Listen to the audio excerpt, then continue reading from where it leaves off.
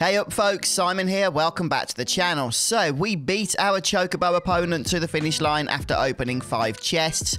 We caught enough balloons and dodged enough birds to get to the second Chocobo race with a time of 0 seconds, and we have even dodged 200 lightning strikes in the Thunder Plains. But the evil side quest action in Final Fantasy X is not over yet. Today, we are butterfly catching.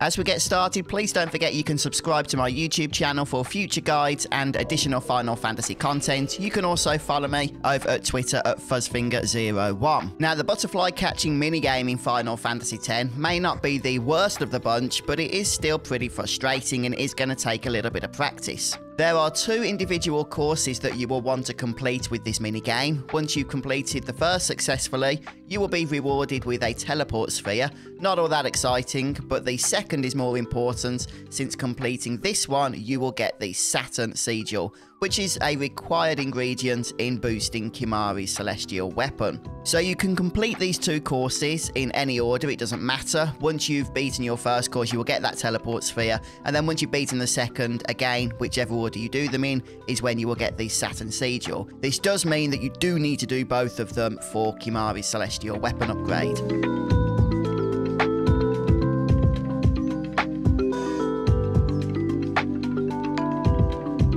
Okay, so just before I run over the actual courses themselves, I do want to share a few tips to help you on your way. First off, when coming to the Macalania Woods, make sure you bring some means of disabling enemy encounters, so a piece of weapon or armor with the no encounter ability, or of course if you're playing a version of the HD remaster with a button toggle that can disable them, that will be fine as well. And I would also recommend you bring your capture weapons, because even with no encounters, there are going to be some forced battles every time we hit the red butterflies, so we may as well make the most of those. We can't escape from them, and we can capture fiends as we go here for the monster arena. Other than that, this is really just going to require some practice. Now, when you first start out trying to do this, you're going to be entering battles, you're not going to be getting to the finish line with all the butterflies caught, and you're just going to feel a little bit deflated. That's absolutely normal, because the RNG element in this particular side quest is actually more at a minimum compared to some of the other side quests in the game. It is more to do with just practice and muscle memory, learning the route that's involved, and eventually it will become second nature. Oh, and one more thing, this is more of a warning, I would say, than a tip, but it is very important. Once you've captured the last blue butterfly in either course, you need to start moving immediately. If you carry on going and end up in the next area, you're going to reset the minigame before you've looted your reward. You're going to have to do it all over again. So stop in your tracks after the last butterfly so that you can then turn around and go back to where the chest is located that you need to loot. Honestly, I'm telling you from experience, I did it myself. I looted the last butterfly and then reset the whole game before I got the chest open. It wasn't a nice feeling. Right, so I actually did the second of the 2 courses first. Again, it makes no real difference. But what you want to do is go to this butterfly here. This will start the event. And once you've got this, you need to backtrack, because the first blue butterfly that we need to touch is a little bit further back. So here it is. We're going to grab that there. And then we're just going to stay to the left-hand side as we come over to the second of the blue butterflies, which is right on the left. And we're going to sort of zigzag between those 3. As we make our way up the path, and as you get up the path here, hug the right hand side, there is a blue butterfly you will grab, and then dodge these butterflies here, as I am, with a little bit of a zigzag motion. If you do encounter one battle, you might be able to still do it, so that'll probably take about 2 seconds of your time. Here's the next blue butterfly. I did actually miss that, so I had to go back for it, but that's fine.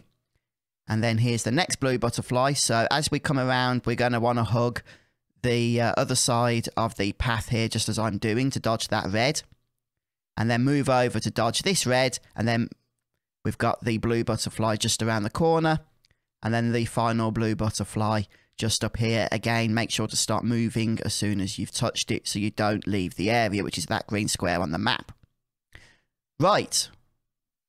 We're now just going to backtrack a little bit to about halfway through the course, and that's where the chest is going to be that will contain our reward. So for me, it's the teleport sphere. If you've done this course second, it will be the Saturn Sigil. But please, you know, by all means, just follow that pathing I showed you a few times. I did slow it down. Hopefully that will help, so you can get a hang of it, and then you can train it into your muscle memory as you practice yourself. But let's move on to the next course now. So this course begins by this NPC. This is where the first butterfly is that we need to start the event off with. And start by heading over to the left-hand side. That will grab the first chest, then move over to the middle to dodge the red butterflies on the sides. The next blue is on the left. Go through the middle of these two here in a zigzag pattern. Then dodge this red one by the tree, and then go back closer to the tree to grab the next blue. As you can see, not a perfect run there by me, but it doesn't need to be absolutely perfect. So head through to the left-hand side of the ramp here. That will dodge both of those two reds. And then stay up the right for a moment, as in closer to the camera, and then move over to the other side to grab the blue. And then we're going to start heading back down the other side here. So head over to the edge to grab this blue one, and just stay on that side because there is a red. And then move over to dodge this next red. This bit's the most awkward of the course. You do need to zigzag between them as I did. Once you've mastered that bit, the rest of the course is really a formality. So just grab this blue butterfly here on the left-hand side. And that's the last one. Be very careful again not to exit the screen, which you can see by that green square. And then we're going to go and grab our reward, which for me will be the Saturn Sigil. If this is your first course, it will be the teleport sphere.